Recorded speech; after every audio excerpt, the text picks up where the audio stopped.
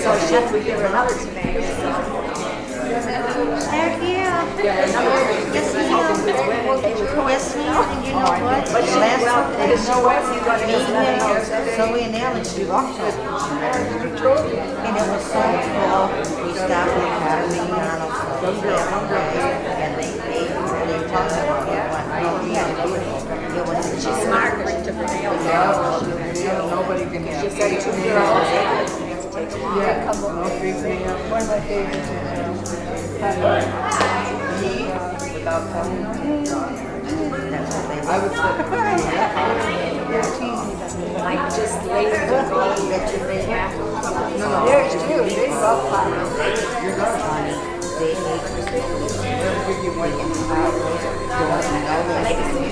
What's up, brother? How you doing?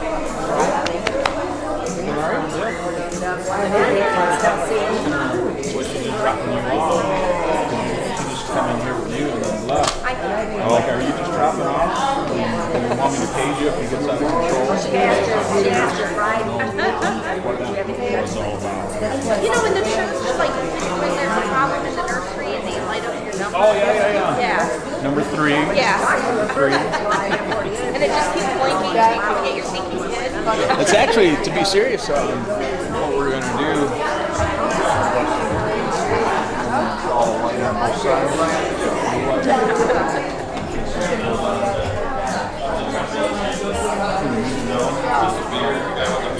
And Don will put his third switch.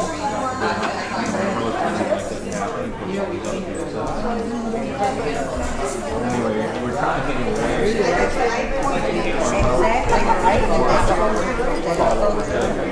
Carolina. Oh my gosh, that one guy. Research, and that's the least used word. People buy it. I buy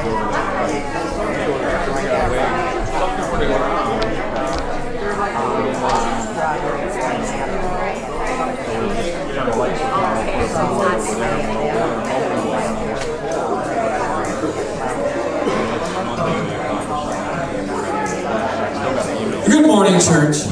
Good to see everyone here this morning. How's everyone doing? Good? Good. Sometimes we just need a break from the world out there, amen? We just need a break. We need a breather. We're going to come in here. We can fellowship, worship, and hang out with each other, right? Lift each other up.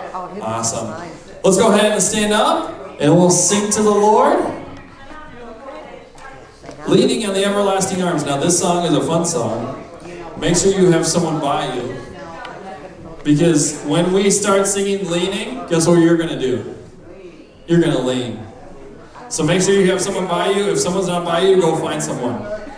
Okay? Leaning. Okay? And we're going to sing this together. Talking about leaning on the everlasting arms of Jesus. But he sends also his kids to go be able to be leaning everlasting arms as well to his other kids that feel bad, right? So we're going to lean on each other. Here we go. Let's sing.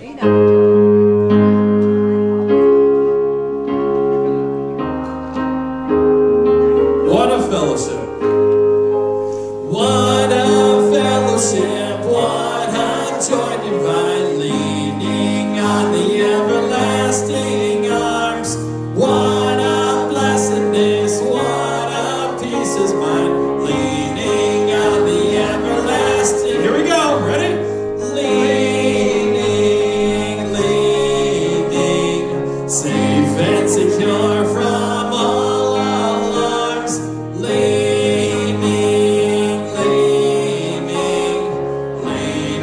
on the everlasting arms. Oh, how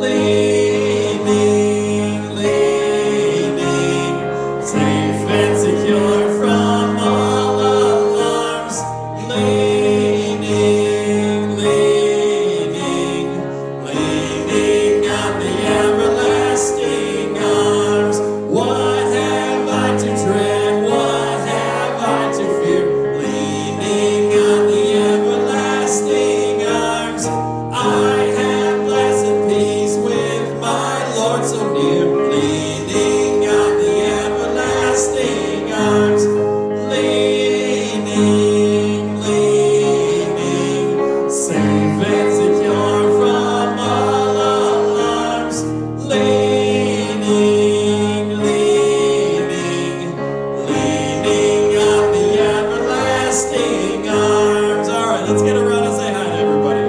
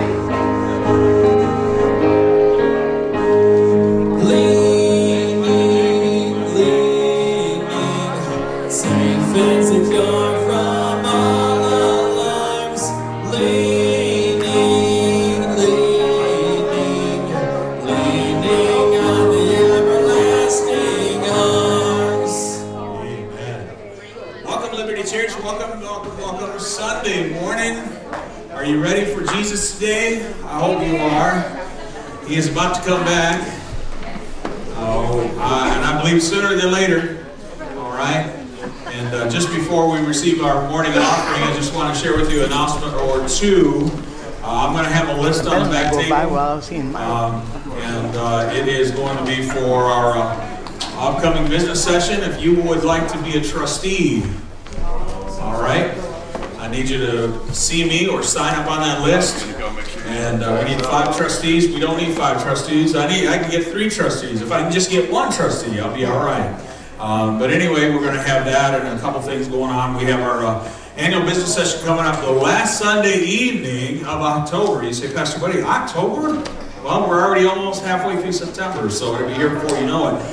Come celebrate on September 23rd, first day of autumn. Is coming up, bless you. And our attendance goal for Sunday school is 70, so we're going to try to encourage you to be here for that. Today is back to school, back to church, and then also coming up on October 28th, once again, is our annual business session. Wednesday, October 31st, there will be no Wednesday night Bible study because at 6 p.m. our annual Harvest Party Trunk or Treat is getting underway, and you can bring donations to the White Barrel that is out there next to the Welcome Center, non-perishable treats, and also little tiny toys if you want to do that, and you put those in that white barrel, and we'll have those. And please be inviting for that, because we have a lot of big stuff Pastor Austin is doing this year. So please be inviting for that. Yes. Bring all the kiddos and everything. So as many people as we can get to do it and have fun, and we're going to have a lot of fun stuff for you guys. Okay? Well,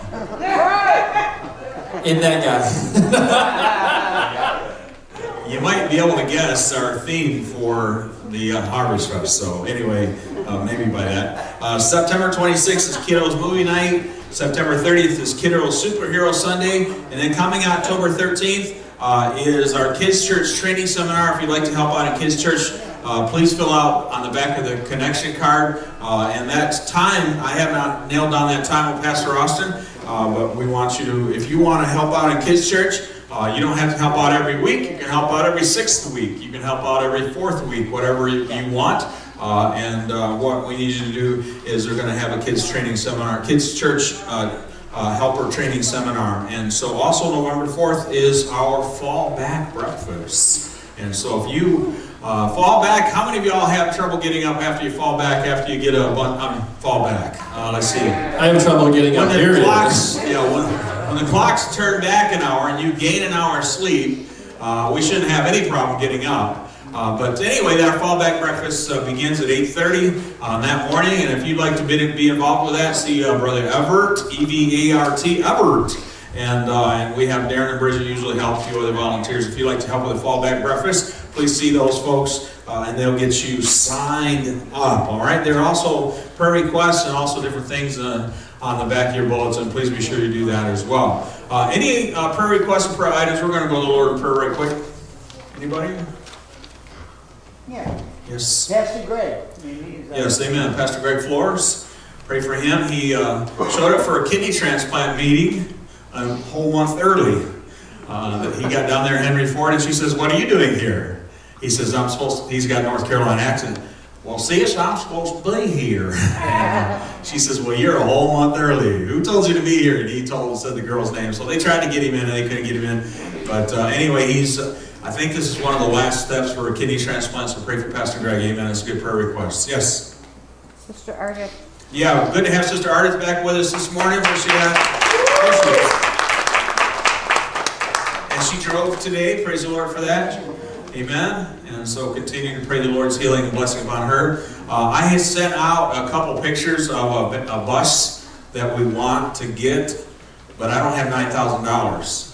So I want God to give us that bus. Amen? And so I want you to think about that. And it's a 20-passenger bus, and it is got a wheelchair lift. But it's gorgeous, absolutely gorgeous bus. And it's not yellow, it's white. And it's got green tile floor. And but anyway, that's what we're praying for. So y'all pray for us. Pastor Jared mentioned that a couple weeks ago, and so I found this one on Facebook. I talked to the guy. And I kind of threw myself on his mercy, maybe thinking that, well, I'll just give it to you. But maybe you guys pray, maybe that guy will just message me and give it to us, all right? So that's what we need. Amen? And so... You just got to call him every day and say, "You still taking good care of my bus?" Yeah. Every day. There you go. And then he'll be eventually like, "All right, fine, you can have your bus. I'm done with it." All right. Press the number and we all do it. I'm sorry? Yeah. You press the number and we all call him. Yeah, amen, amen. All right. And then praying for one of my kiddos. That was one of my kiddos from Stepanski School. Their tragedy happened to that family this past week, and just horrible tragedy. And so let's pray for that family. Pray for the little boy especially. He's got some learning disability plus some emotional disability as well. And so pray for that family. They had some horrible tragedy happen to them this week, and I'll just leave it at that, all right? Anybody else with a prayer item, prayer requests? The law. Amen, amen. People that need Jesus. Hey. Amen. All right, let's pray. Lord, we love you. We thank you. We praise you for your love towards us. And Lord, I pray that you would meet the needs of everyone here this morning. Those that are hurting, those that are broken, those that are in need, Father, I pray that you meet the need according to your will. And Lord, I pray right now for all the prayer requests that have been made, not only in this room, but in the Sunday school rooms and also in the prayer room. And that will be made throughout the day. Folks that have a need for your hand in their life. I pray for our little guy from Stepanski. Lord, I pray that you wrap your arms around him, comfort him, and help him. And even though he may not understand all things that are going on, but Lord, he's going to need you from this day forward for sure. Lord, I pray that you would be with every song that is done. Be with this preacher as we try to bring your word. Help us, dear God, to step aside ourselves that you might speak through us. And Lord, we love you and we thank you. And Father, I pray that you would bless the offering today, bless the gift as well as the giver. And we praise you for it all. In Jesus' name. And God's people said, Amen. Amen. Ushers, come on up. Let's all stand together. Let's get around and sing. All right, so now we have, I like to do movement as I sing, because I'm a very ADD person. So for Lord, I lift your name on high. Can everyone go like this? Can everyone do this? Come on. You're going to do it in your seat. You're going to do it here with me. So when we get to the Lord, I lift your name on high, this is what you got to do. Okay? Everyone got it? All right, let's sing this together. Lord, I lift your name on high. What a wonderful song to praise the Lord this morning. Here we go. Hey, Lord, I lift your name on high. Sing it, church. Lord, I love to sing your praises. I'm so glad you're in my life. I'm so glad you came to save us. Here we go. You came from heaven to earth to show the way, from the earth to the cross, my debt to pay, from the cross to the grave, from the grave to the sky. Lord, I lift your name on high. Here we go, church. Good job. Lord, I lift your name on high. Lord, I love to sing your praises. I'm so glad you're in my life. I'm so glad you came to save us. You came from heaven to earth to show the way, from the earth to the cross, my debt to pay, from the cross to the grave, from the grave to the sky. Lord, I lift your name on high. Here we go, church. Sing with me. You came from heaven to earth to show the way, from the earth to the cross, my debt to pay, from the cross to the grave, from the grave to the sky. Lord, I lift your name on high. Lord, I lift your name on high. Amen. That was wonderful. You guys did such a good job. Now for our next song that we're going to do, I call it the anthem, that we're all going to sing when we get to heaven. Behold our God. Who's excited about that day, by the way? Like, oh my goodness. Who's excited about going to heaven one day? I was worried for a second. I'm like, 5 people are excited for heaven where there's no more work, guys. We don't have to wake up again. 5 people. You gave your pastor a heart attack. I was on my way to heaven with 5 people. Gosh. All right, so this is the theme, or this is a song we're going to sing to the Lord when we get to heaven. So everyone has to sing it with me. This is rehearsal for Heaven Day, okay? We're going to call it that, Heaven Day. We're going to sing, and Jesus is going to be like, hey, Liberty Church, you guys were going to sing me a song. Yes, we were. Everyone get together, not just the 5 people. All right, so let's sing the song together, Behold Our God.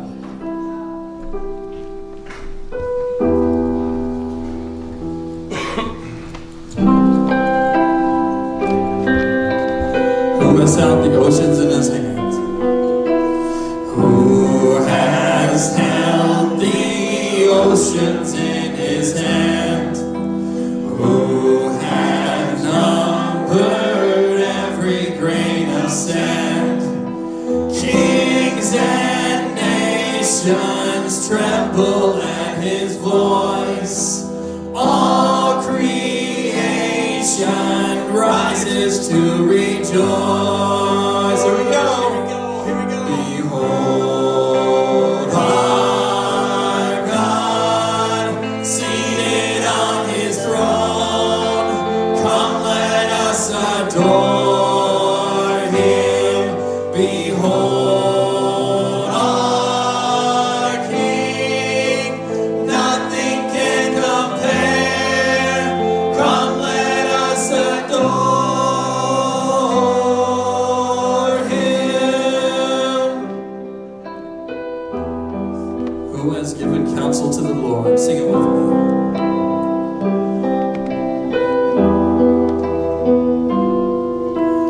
Who has given counsel to the Lord?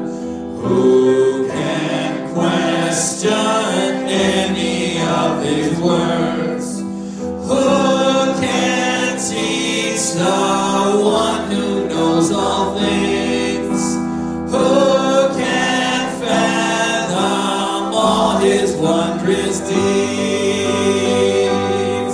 Behold our God, seated on his throne. Come, let us adore him. Behold our King, nothing can compare. Come, let us adore him. Here's the big part. Who has felt the nails upon his hands, and he took those nails for you and me. Let's praise him with us this morning. Who has felt the nails upon his hands, bearing all the guilt of sinful man? God eternal, humble to the grave, Jesus Savior, risen now to reign. Behold our God, seated on his throne. Come, let us adore him. Behold our King, nothing can compare. Come, let us adore him. You will reign forever. Sing it with me, church. You will reign forever. You will reign forever. Praise it this morning.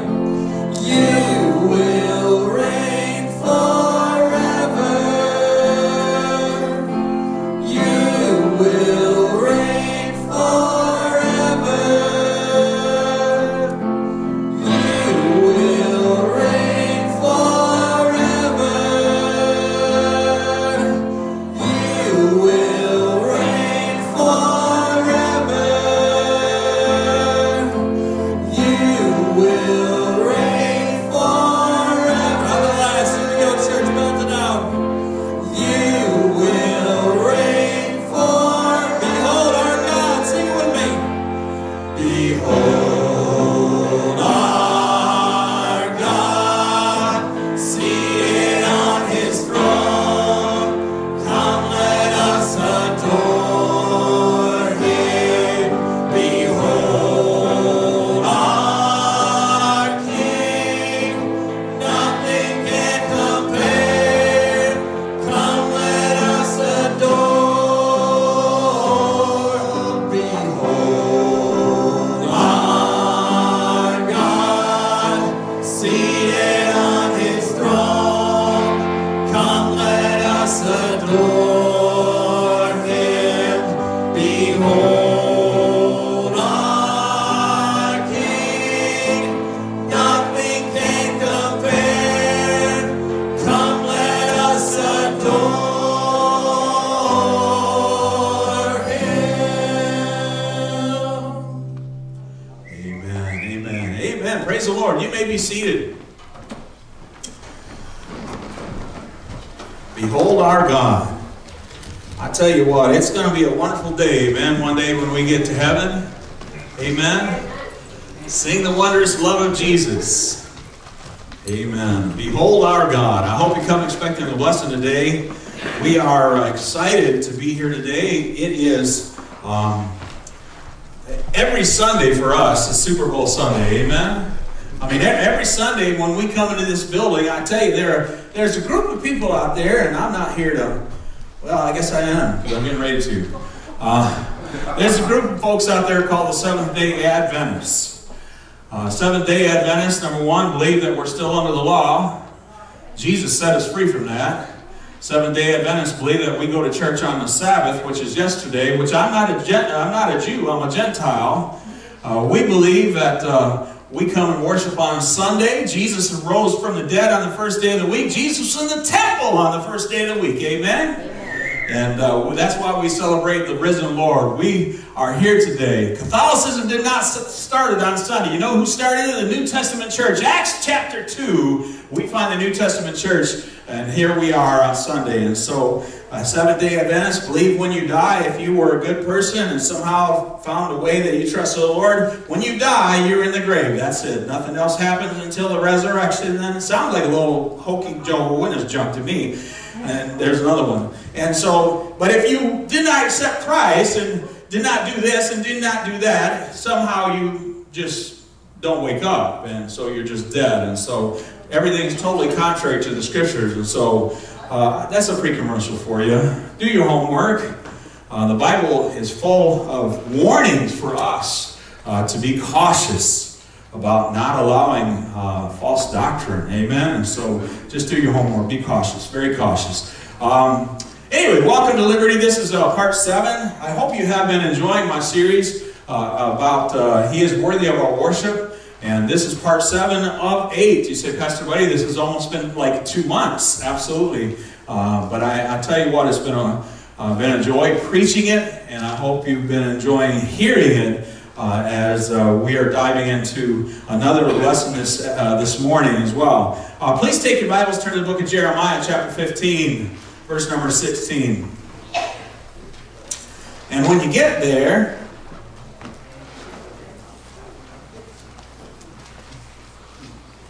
you know what to do? Amen. All right.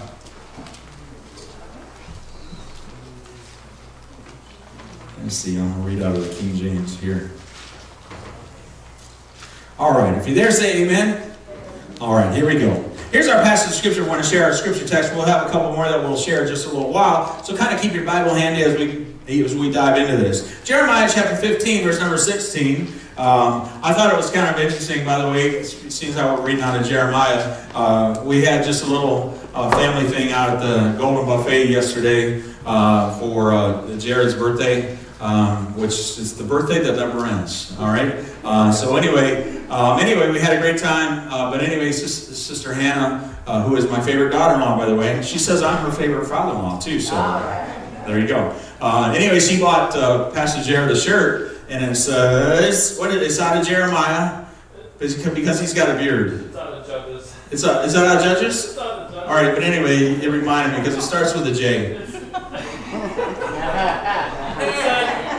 It said, if I shave it, I will then lose my strength and become like mortal men. And it was talking about Samson, but it has a picture of a dude with a beard on it. The guy with a beard. So anyway, so much for Jeremiah. Today's from Jeremiah. Yeah, today's from Jeremiah though. That's not. Today's from Jeremiah. Not Judges. All right. Your shirt today. Okay. All right. Oh yeah, today's from Jeremiah. Oh yeah, today's from Jeremiah. There you go. I got a book of the Bible for each Sunday. So read it. What's it say? It says, before I formed you in the womb, there wasn't much room in the womb because you're so big. No, I'm just kidding. I'm sure what you're talking about. You better take it easy. Before I formed you in the womb, did we buy this or did she buy it? Oh, you bought it. Oh, sorry. That's your wife that bought that. All right. Before I formed you in the womb, I knew you. Jeremiah chapter 1, verse 5. Protect life. Amen. Praise the Lord for that. All right. Boy, the train just went off the rails, didn't it? Who started that? I am totally roasting up here, by the way. I did change my jacket, Jude, by the way, so I'm feeling a little cooler, but nobody wants to hug me, so because I'll be all nice and sweaty when we get done. All right, are we there at Jeremiah chapter 15? All right.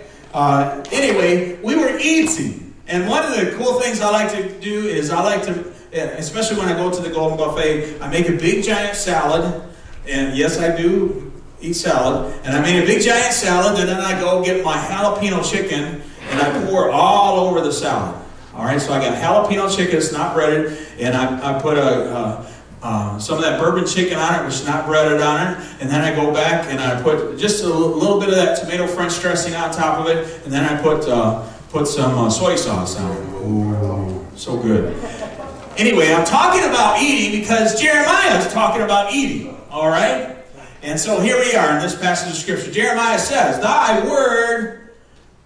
words were found, and I did eat them.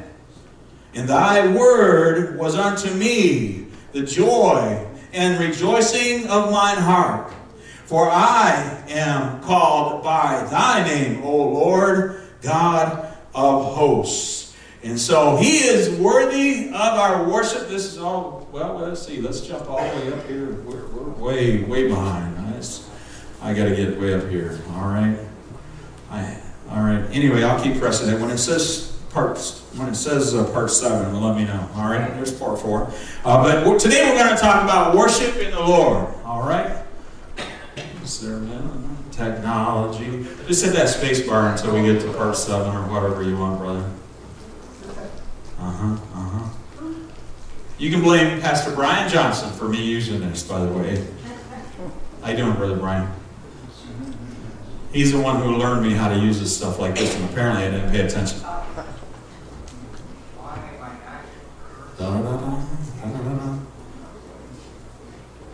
Y'all talk amongst yourself. That's from last week, 2 weeks ago. This is from... Speed reading. There we go. Yeah, it's Evelyn Wood. One big giant eyeball. Who remembers Evelyn Wood speed reading? Anybody? Nobody. All right, here we go. I think this is it. Ooh. All right. Thank you, Brother Chuck. Everybody want to say, what's up, Chuck? Back when Princess Diana was expecting her first child, remember that? Remember that big hubbub? I kind of pay attention to the comedians sometimes, and one of the comedians says, I've got the perfect name for the child. And everybody's like, what's it? He says, name the child, because remember it's Prince Charles and Princess Diana, and he says, name it Up, Chuck, and Die. So name the baby Up. So it would be Up, Chuck, and Die. All right, never mind. You can edit that part out, right, brother? All right, amen. All right, today we're going to worship the Lord in His Word, all right? Now, I just want to give you a free commercial. If you have been living under a rock for the last couple decades, they have taken the Bible out of the government. You remember down in the state of Alabama where they had the 10 Commandments out on the front in front of the Supreme Court, and how we find that the court was ordered, the Supreme Court in Alabama, who the Chief Justice was sitting on in Alabama, they were ordered to remove the 10 Commandments off of the grounds of the Supreme Court. And that was just one thing that is of many that has happened where they've taken the Bible out of government. I just want to tell you, there are some things that have been left intact. The Supreme Court ruled that in God we trust can stay on our currency. And I'm happy about that. We have Pastor Kent Clark, who pastors Grace Centers of Hope in downtown Pontiac. He was asked to give the invocation at one of the congresses down in D.C. And there's a picture of him on the web floating around of him standing up there in Congress giving the invocation. A friend of mine who is also a pastor here locally, he was supposed to give the invocation at the state of Michigan up in Lansing. And one thing that he was told, that he could not say the name Jesus in his prayer. He did. And they probably won't ever ask him back, but I want to tell you something. When someone says that you can't say the name of Jesus because it's offensive, friends, we have entered the slippery slope of going down the rabbit hole. See, they've taken the Bible out of government. They've taken the Bible out of our schools. I remember as a child having the Bible given to me by the Gideons, and I always kind of look forward to the little tiny Bibles. And we have the Gideons today. They wind up in Waterford, which is awesome. They stand right out in front of Pierce Middle School, and they stand out over there by Mason Middle School on the sidewalk, which is public, and they pass out Bible to the students as they go by. That's what it's come to when they were once allowed inside the building. And doesn't it seem logical that they're trying to take the Bible out of the home and even out of the church?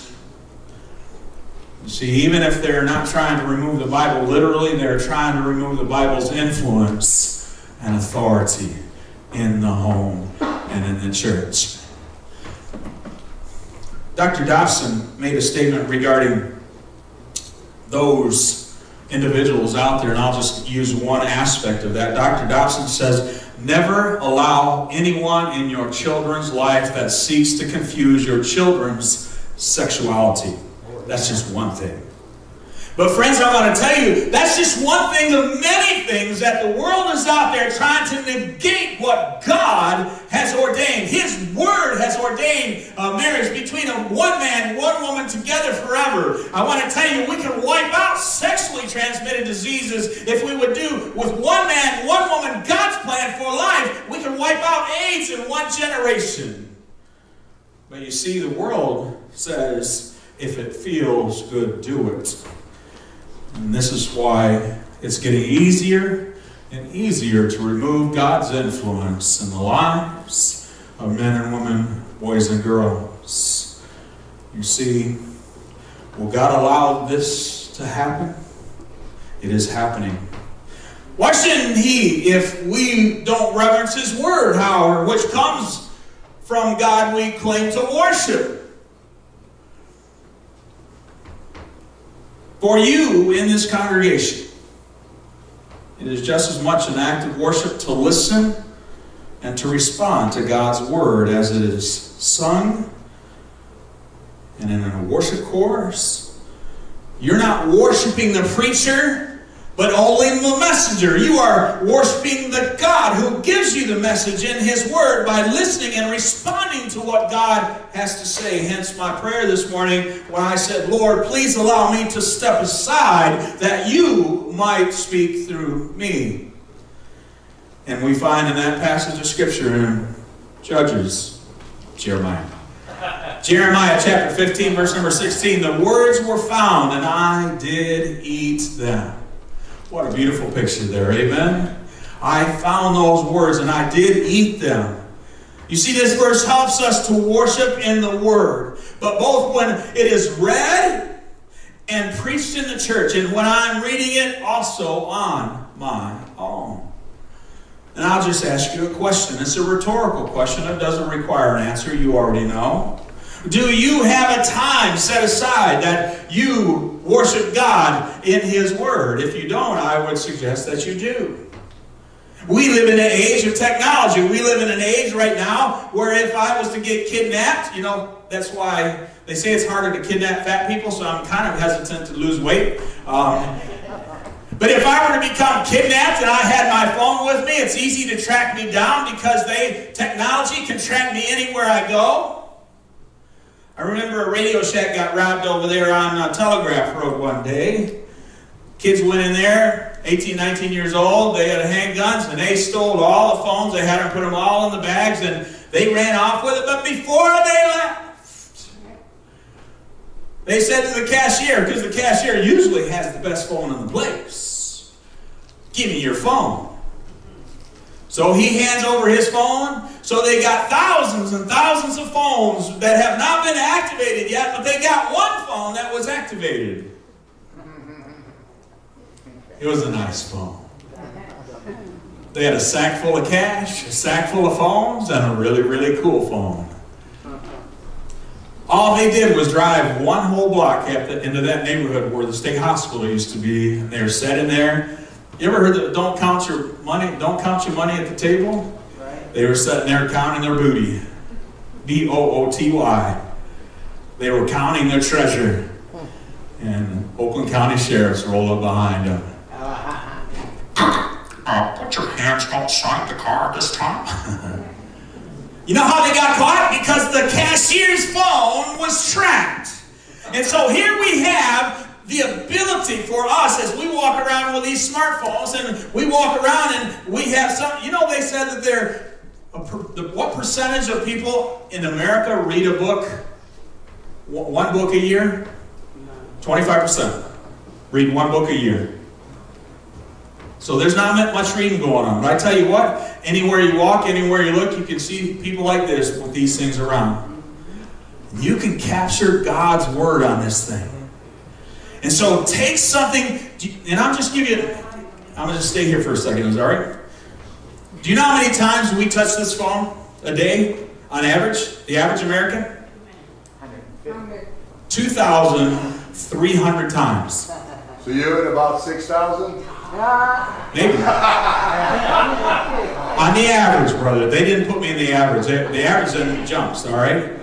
And so we swipe, we tap, we share over 2,000 times a day.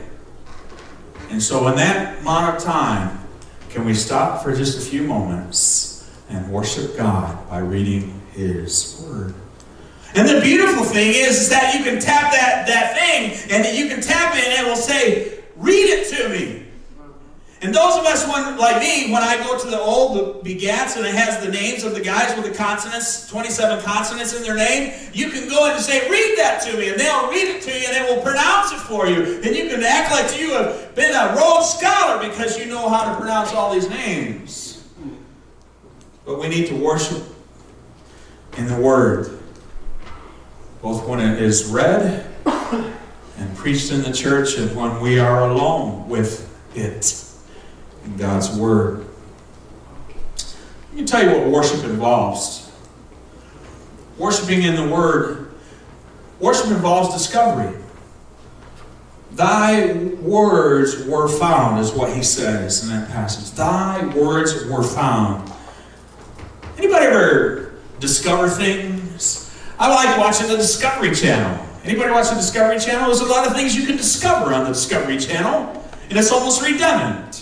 But I want to tell you, we can open up God's Word and we can discover some things. We've all made discoveries.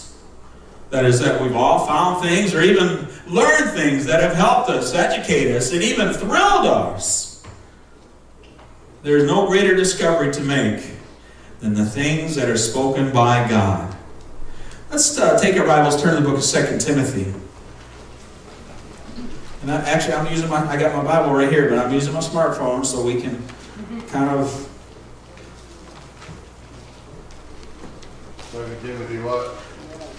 2 Timothy 3, verses 16 through 17. Amen. All right. Amen. All right. Now I'm going to read this from the NIV. And it says, all Scripture. Did it say some Scripture? Did it say part Scripture? Did it say...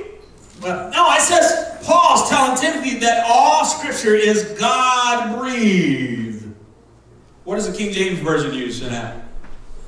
Hey, who's got King James? Read that aloud. Inspiration of God. Amen. It is simply God-breathed. Do you know that that passage of Scripture and the original text is telling us that God spoke? And can I give you the Greek part of that? And I am not a Greek scholar by any imagination. I read after Greek scholar. And so what happens when we speak, our voice, our air passes over our vocal cords and comes out our mouth. And so in the original Greek text of this reading, in the original parchments, it is referencing that God actually spoke these things, that His breath came out and came over His vocal cords, and that's the way Paul received this Word. And this is why we know that His Word, that is God's Word, that it is God-breathed. No greater discovery than to make the things spoken by God part of our life. You see, God's Word is inspired. Inspired. Anybody been inspired to do something? All of us have at one time or another. We, at the end of Christmas, as Christmas turns into January, you can go into Sam's Club and you'll see those coat racks. They're long and they got a handle on one end. And then they have a belt thing, so if one falls off, you turn it on and it runs it to you. No, it's a treadmill. They have a treadmill there in January. And then you'll see those Tony Lama things in there. And you'll see all kinds of things. Weight loss program, weight loss food, weight loss this, and getting fit, and all those things. You know why? Because at the turn of the year, we want to all be inspired to be a better person for the coming year. But most times all of that gets left behind by January 4th. But God's Word is inspired. It is profitable. It's profitable for teaching us. Let me. Belinda, read that passage in King James, the whole passage there, 16 and 17 for me. Read it good loud. Your pastor's a little bit. All Scripture is given by inspiration of God and is profitable for doctrine, for reproof, for correction, for instruction, and in righteousness, that the man of God may be complete, thoroughly equipped for every good work. Amen. Thank you, sis. You see, it is profitable for teaching us doctrine. What is doctrine? Pastor Buddy just shared with you just a little bit ago regarding false doctrine, all right? There are a lot of false doctrine out there, and I shared with you a couple weeks ago on bank tellers and how they teach bank tellers how to recognize counterfeit bills. It's that they teach them what the real thing is. And so what we need to do is understand what the real thing is. Remember Coca-Cola had that song? It's the real thing. You remember Coca-Cola? All right? And so what we need to do is identify what the real thing is. We have within our possession the real thing. And friends, if someone comes to you teaching something different than this, it is false doctrine. And many times one of the tools of the enemy is to take God's own word and twist it to make it be something other than what it is. That's why Jehovah's Witnesses can come to your door, rap, and they want to take your Bible. Do you have a Bible? Oh, certainly. And then they take your Bible from you, and they want to open it up and pervert God's word. Can I give you a free commercial? You don't have to talk to them. Send them to my house, all right? Or Jared's house, all right? You don't have to talk to them. You can say, thank you very much, I'm not interested. I believe in a risen Savior, Jesus Christ, who stands at the right hand of God. And I'm waiting for him to come back one day. I hope you one day will accept him as your Savior. Have a blessed day. Amen?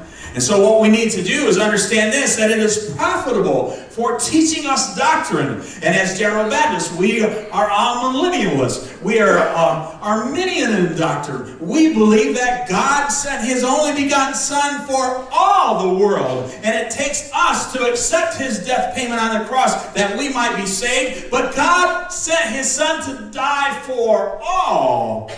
That is part of our doctrine. We believe that we ought to practice the communion. We believe we ought to practice one of the things that we do is baptism. We don't believe baptism saves you, but we believe if you are saved, you will be baptized. And there are a lot of doctrines out there that are teaching that baptism is the way of salvation. Jesus is the way of salvation. His blood is the only thing that can wash away sins. Just like that old song. So it's profitable for teaching us doctrine. It's also profitable for reprimanding us for our own good, or that word reproof. Sometimes there are people who sit in the audience and they'll say, amen, Pastor Buddy. And then sometimes they'll quietly say, oh my, Pastor Buddy. You know why? Or they might be sitting in Sunday school class. They say, amen, Sister Leslie, you teach it, sis. And then she'll get on something that, oh, and they say, oh my, Sister Leslie. They might be in Reverend Knight's class and say, amen, Pastor Knight, you preach it, brother. You hit him, you go. And then he'll say something that is in the Word that kind of pricks their heart a little bit. They say, oh my, Pastor Knight. Or maybe you're in your own private study and you're sitting there and you're reading and God's Word speaks to you and you're like, I need to change. That's one of those reproof. Helps us, encourages us. None of us, who likes to be told that you're wrong? Anybody? One person liked to be told they're wrong. There's one fellow who I enjoyed watching on television for years and years and years, and he was never, ever wrong. Except for one time. His name is the Frantz. Anybody? Everyone. You can't hear it, but everyone. Hey. Hey. There's one particular episode, and I know it's fiction. but I want to tell you, this kind of speaks to the truth of it. Frantz was never wrong. But then there was one time, and I don't know if it was Richie's mom or something, and so he was kind of having to eat crow. And he says, I was... No, I'm sorry, I didn't hear you. I was... You were wrong, yeah, that. None of us like to say that we were wrong. None of us like to say that we could use a little tuning up. But I tell you, God's Word will tune us up. God's Word will put new plugs in us. He'll put new wires, and He'll put a new rotor cap on us, and we'll run like a fine-tuned machine. That's what God's Word does for us. It helps us. It helps us and encourages us. And when we're failing, how many of you want to continue to fail if God's Word will help you not fail? I want to be able to have God's Word help me not fail. And that's what it does. That's what Paul is telling Timothy here. It's profitable for reprimanding us for our own good. I never understood it as a daddy. When my dad got that belt down, and he says these words, this is going to hurt me more than it hurts you. I'm like, you a lying dog. Because it hurt. Anybody ever grabbed the other end of the belt? Anybody? Just me, right? What happens when you grab the other end as it's coming around? He's like, what you going to do now, boy? None of us like to be reproved. None of us like to say that we had made a mistake. But God's Word is profitable, which means it helps us it's for our own good. When I would get a whooping, or I get grounded, or I get talked to, it was for my own good. My parents were not meaning me harm. It was for my own good. When they said, look both ways before you cross the street, and if I got caught not doing that, then I got grounded from my bicycle. You know why? Because it was for my own good. We were on a walk with Emily and Sarah, and we were walking around the block, and GM has this big grassy hill behind our property, and we're going to take the kids up there and walk on the grassy hill. And we were trying to share with the kids how important it was. And Columbia is a very busy road, if you all haven't watched my Facebook page. But Columbia is a very busy road, and people do not obey the speed limit at any occasion. And so we're trying to explain to the kids as we're walking them, and me and Miss Judy, I got Emily on one hand, and she's got Emily on the other hand, and Kelsey's got Sarah. And we're explaining to them the importance of never, ever going in the road. And the important statement that I made to them is that it will make you graveyard dead. And of course, Emily's like, I have no idea what you just said. What Miss Judy says is that you'll get hit by a car, and then we'll never, ever see you again. She understood that. And so the important thing for us is that Paul's telling Timothy that the Word of God helps us be better people. I don't know anybody in this room who wouldn't want to be a better person after they leave today than when they came. I hope you become a better person today by looking into God's Word. It's profitable also for changing us, for correction, making us that person who used to do this and now we're doing this because we read God's Word. It's also profitable for helping us live godly lives, instructions, and in righteousness. Let me share with you, I put something up yesterday from A.W. Tozer. I'm a huge fan of A.W. Tozer. And let me share it with you. It's just a real quick quote. Some of you have seen it already. It simply says this: we cannot afford to let down our Christian standards just to hold on let me do that again. We cannot afford to let down our Christian standards just to hold the interest of people who want to go to hell and still belong to a church. Now that preach. But what we find when God's Word is profitable for us, we will hold on to our Christian standards. And if we find out that we need to adjust something, God's Word will point that out for us. Amen.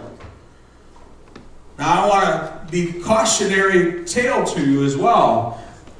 Sometimes it's not the individual's right to go up to somebody else and say, my standards say this and you're not meeting my standard. In another church that I attended, that I pastored, and I served in many different capacities. And it will never happen here, by the way. Young lady who showed up and she had really short shorts. Extremely short shorts. And a deacon's wife in the sanctuary thought it appropriate to a first-time visitor telling her that she couldn't wear those here anymore. That was W-R-O-N-G, wrong. You know who changes people? Jesus. She says, I'll never come back to this church ever again. I will tell you, however, if she was allowed to sit under the preaching of the gospel of Jesus Christ, God will not only change you on the inside, He'll change you on the outside. Amen. And in His Word, if she had just been given half a chance, she could have dived into this beautiful book. And she'd have been everything to please God and not to please man. Amen? That's what God's Word does for us. Paul tells us here in this passage of Scripture why we should want to discover God's Word. Following God's Word will help us become more perfect as the day goes along. That word perfect is simply becoming complete or more mature. It also equips us to be ready to do good works which God has for us to do. You see, if you approach this book right here as an act of worship, you will make discoveries beyond your wildest imagination. There's going to be many joyful discoveries in this book. There's going to be also sorrowful discoveries in this book. There are also many convicting discoveries in this book. But I will tell you as well, there are many life-changing discoveries in this book. But each one of us has to make discoveries for ourselves.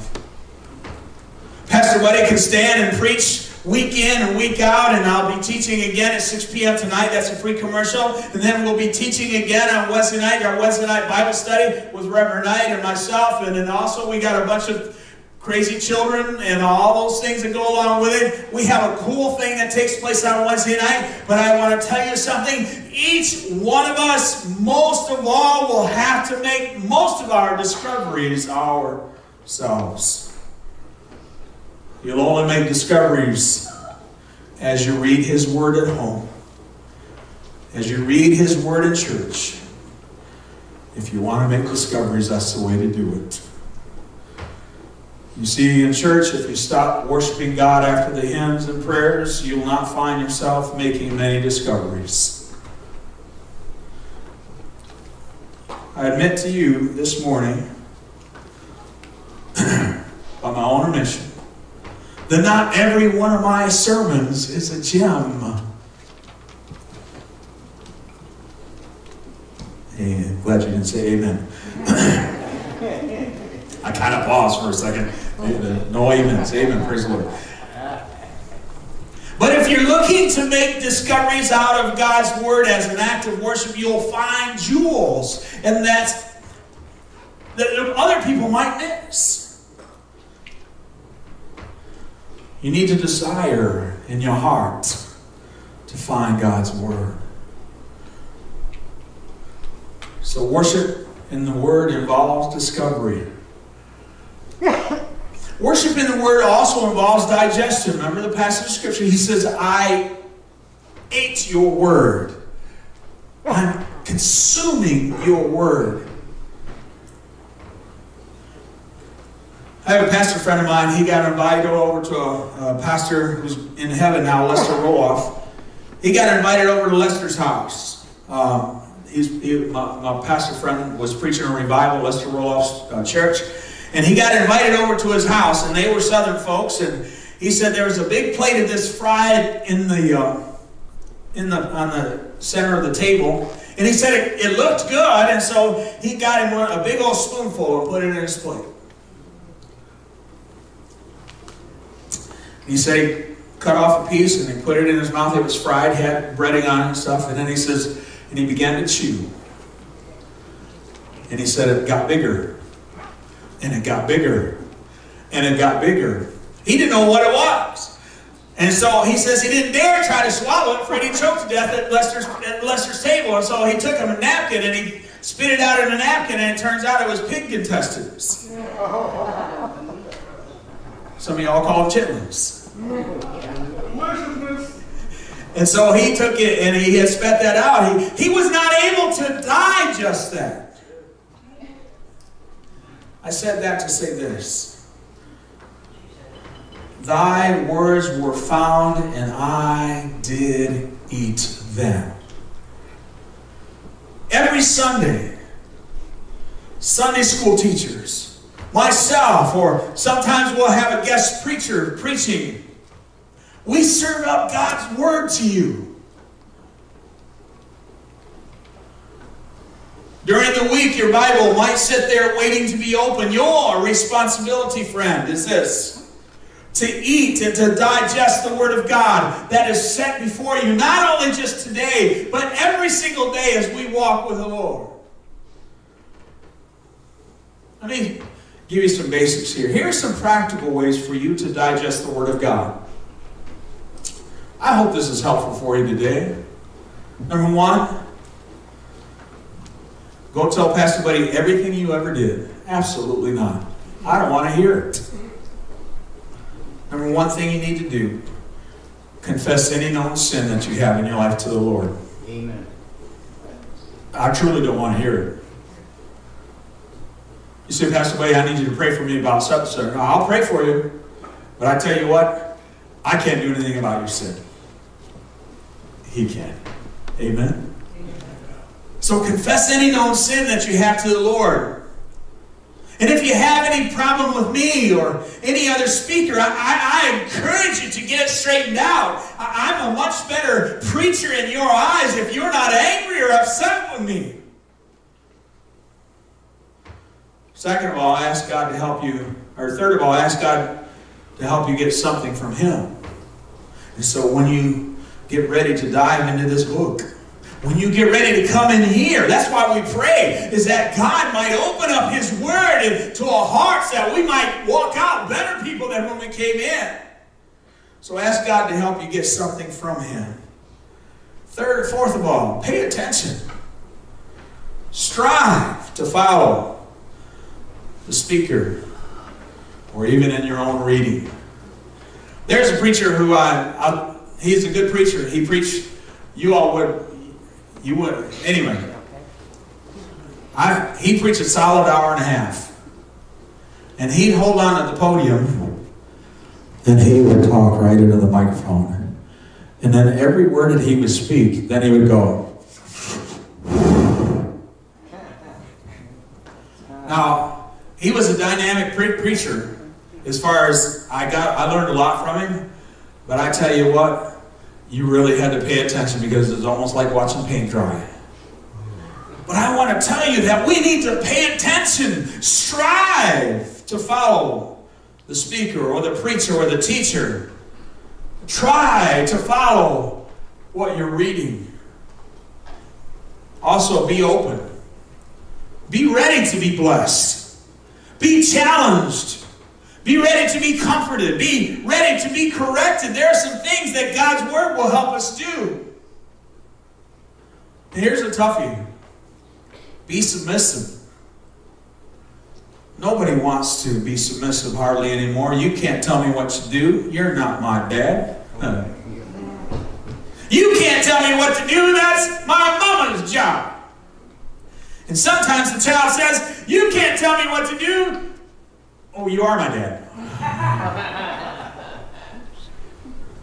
But if there's a conflict between what is the word of God and what you're doing or thinking, you know who's right. Amen? Did I get that right? Did you understand that? If there's a conflict between what you're doing and what God says about it, you know who's right.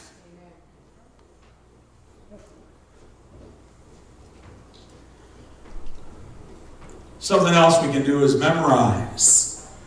Meditate upon God's Word. You see, the more you meditate on a passage, the more God will speak to you about it. I brought this up before several times, and I want you to understand.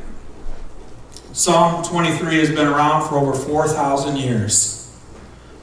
You know how many preachers have probably preached out of that passage? Over 4,000 years. How many sermons have been preached? Probably millions of times. And did you know it's being able to be preached millions of times because God's Word is alive? And every time you read Psalm 23, you're going to find a little nugget of something new. Every time you listen to a preacher preach on the 23rd Psalm, you will hear something new. Every time you hear someone preach on John 3:16, there may be a preacher that doesn't stop at John 3:16 and then goes on to John 3:17, and we'll find many new truths if we'll just pay attention. And so worshiping the Word involves us to digest it, not just to get it in our mouth and then when we walk out this door, spit it off in a flower bed. To digest His Word. When we're sitting at home and we got the Word open on our lap and we're reading His Word, don't just close the book up and forget about what you read. When you close the book, say, God, help me that I might learn something today from what I read. Eat His Word. And worship also in the Word involves delight. Thy words were found, and I did eat them, and thy word was unto me the joy and the rejoicing of mine heart. There's not too many happy people on planet Earth anymore, I'm persuaded. You know that? All you got to do is look at... I think social media has been the worst thing that ever happened on planet Earth right now. And that's the truth. I don't put stuff on social media too much as far as taking a huge stance on junk anymore because I'm cautious about offending people. Now, I will stand on the Word of God. Amen? And I make no apologies for it. But you know what? For stuff that don't matter, like who's the president, I got friends who voted for the other guy, and I got friends who voted for this guy. I tell you what, my friendship with you is more important than something that's going to end in the next 4 or 8 years. That matters more to me, my love for you and your love for me. And I want to tell you something, that when it's all said and done, God's going to take care of it anyway. Amen? Amen. A lot of people put their faith and trust in somebody. I put my faith and trust in Him. Amen? I'll make my stance on abortion I'm going to run this rabbit. I'll take my stance on abortion. I'll take my stance on marriage between same-sex people. My stance is God's stance is one man, one woman. I'll take my stance a whole lot of ways. But sometimes it's almost like Paul said, I'll not eat the sacrificial meat if it's going to offend somebody. Because it really don't matter. You know what I'm talking about. We need to have some delight. We find here in the Psalm. Let's take our Bibles, turn to the book of Psalms. We got a minute.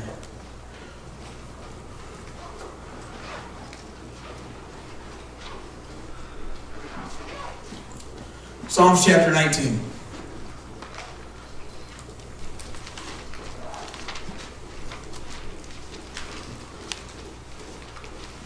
And we're going to jump around there in just a little bit. Amen. All right. There's some things that bring joy and rejoicing to my heart, friends. All of these things should have second place to my Lord and His Word. They should be the joy and rejoicing of my heart. Psalms 119, verse 47 says this. Let's see if I can get this whole thing here. No, I'm not backing up there. Psalm 119.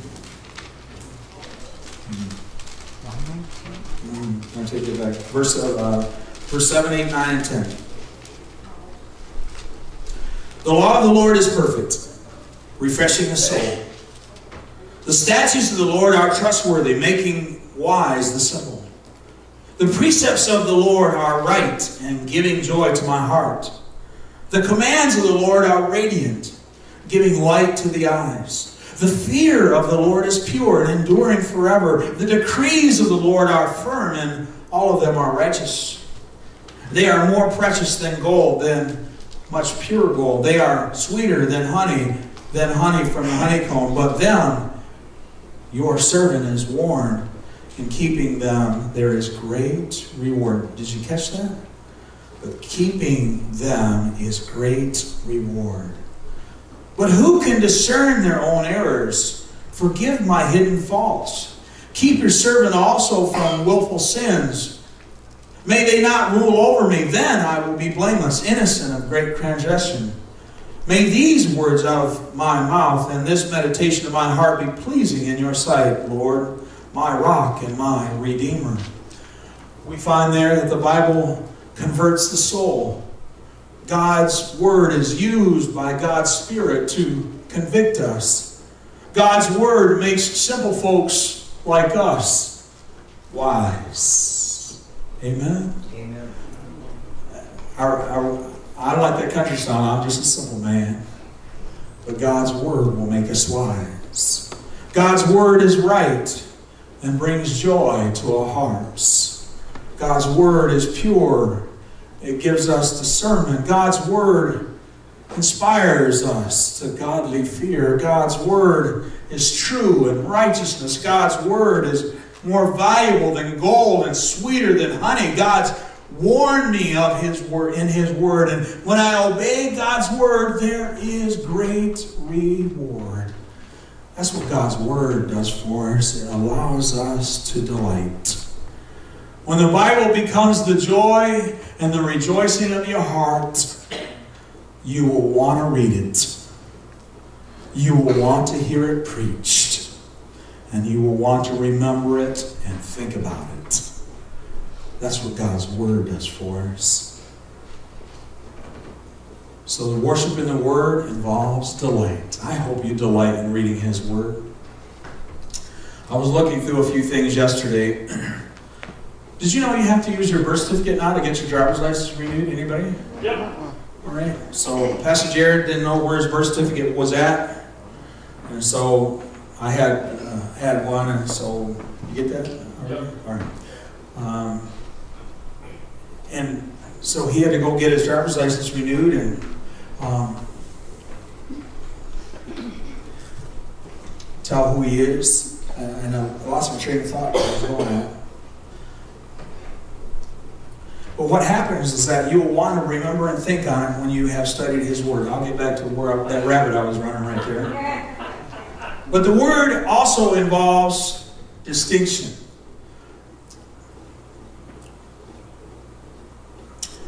Thy words were found, and I did eat them. And thy word was unto me a joy in my heart, for I am called by thy name, O Lord God of hosts. Well, let me back up there. I just remember what my point was going to be, all right?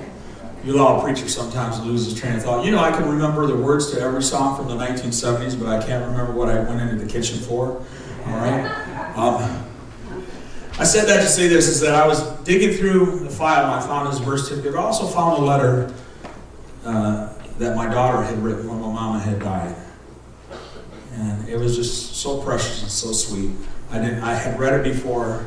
I didn't dare open it, for I would just, my emotion would be overrun.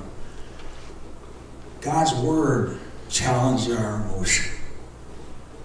And we can delight in His word. Then it also involves distinction. The word of God should be the joy and rejoicing of my heart because of who I am. Jeremiah says that he was called by God's name. That means Jeremiah belonged to God. I hope you are a child of God today. Do you belong to Him? you do belong to God if the following things are true. First of all, you have admitted that you are so bad a sinner that you could never save yourself. Have you admitted that already? How many of y'all were a bad sinner? You all better raise your hand. You better. Anybody who didn't raise your hand, you didn't move away because the lightning bolts were coming down. Well, I was a good sinner. Yeah. We need to be able to admit that we were so bad a sinner that we could never save ourselves. Amen? Here's some other things that is a hint that you belong to God. Second of all, that you have heard and that you understood that Jesus Christ, the Son of God, died for your sins and He paid for them all. Amen? And then here's another sign that you belong to God. And you have sincerely received Jesus Christ in your life as your only hope for forgiveness and everlasting life. That's another indication that you belong to God. And then lastly, upon receiving Jesus Christ as your Savior, your life has been changed by the Spirit of God.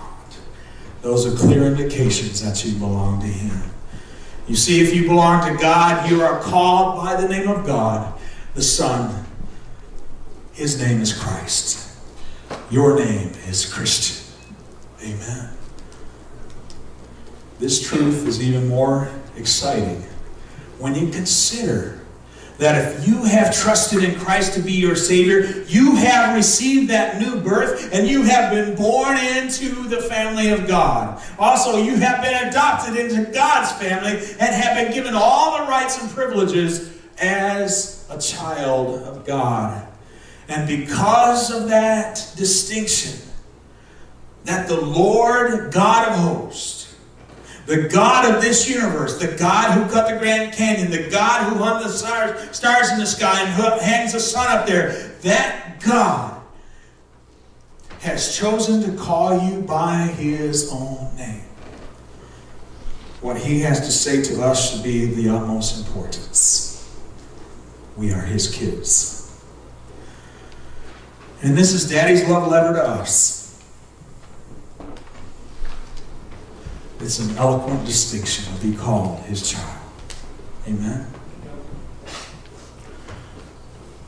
Have you ever received a letter that you have read over and over and over again and hung on every word because it came from someone you loved and cared about? I hope so. Because you are God's child and called by God's name, and you should hang on every word that comes out of this book. It is His love letter to you. This is a challenge this morning for you and I, that we would get closer to God by eating His book. Let's all stand. Every head bowed, every eye closed. We're going to invite the musicians to come. Father, we love You and we thank You. I pray, Lord, that You would speak to folks' hearts, Christian folks that maybe have neglected Your word. I pray that there would be a prayer saying, Lord, help me to make time to read Your word. Help me when I dive into Your word that I would understand Your word. Help me that I might live by Your word. There are a lot of promises in Your word. I ask that those promises would be bestowed upon me. Father, I pray that there's someone here that is unsaved. They don't know You as their Abba Father. That they would come and accept Your death payment on the cross, Your Son's death payment on the cross for their sins. Whatever the need might be, that this altar might have folks seeking Your face. Maybe it's praying a prayer rededication and saying, Lord, I've neglected Your word. I've neglected this love letter. If you're like that this morning, Father, I pray that You help them find their place here. In Jesus' name, every head bowed, every eye closed. We invite you to come on the very first note. Come on now.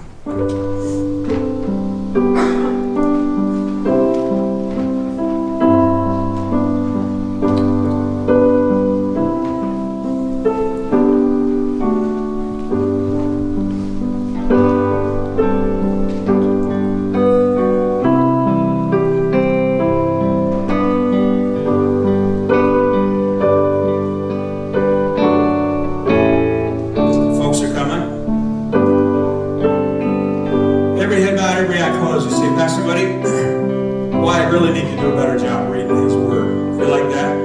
With this preacher, I got my hand up. Say, Pastor Buddy, I'd really like to be a better steward of reading God's Word. If you're like that this morning, slip your hand up right quick and put it back down. Yes, yes, yes, yes.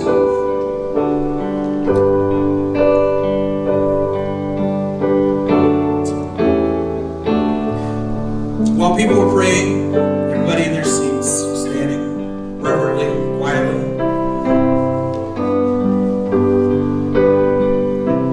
Every head bowed, every eye closed. Would you be willing to take a pledge this morning? You don't have to say it out loud, simply say this. I pledge to be a better steward of God's Word. Just as simple. Would you do that? I pledge to be a better steward of God's Word. Father, you've seen those hands. You've seen those folks that came and prayed. Father, right now, your Word is the only thing that holds back the forces of evil on planet Earth. And the people who hold your Word dear and near to their heart are the only group of folks that are keeping evil away through the power of God and His Word. Lord, I pray that you would help this Word as it goes forward. Help us love your Word. Be like Jeremiah, that we might eat your Word. We thank you, Lord. Bless us this day. Bring us back this evening. We love you and we thank you. In Jesus' name, God's people said, amen. God bless you all. You are dismissed.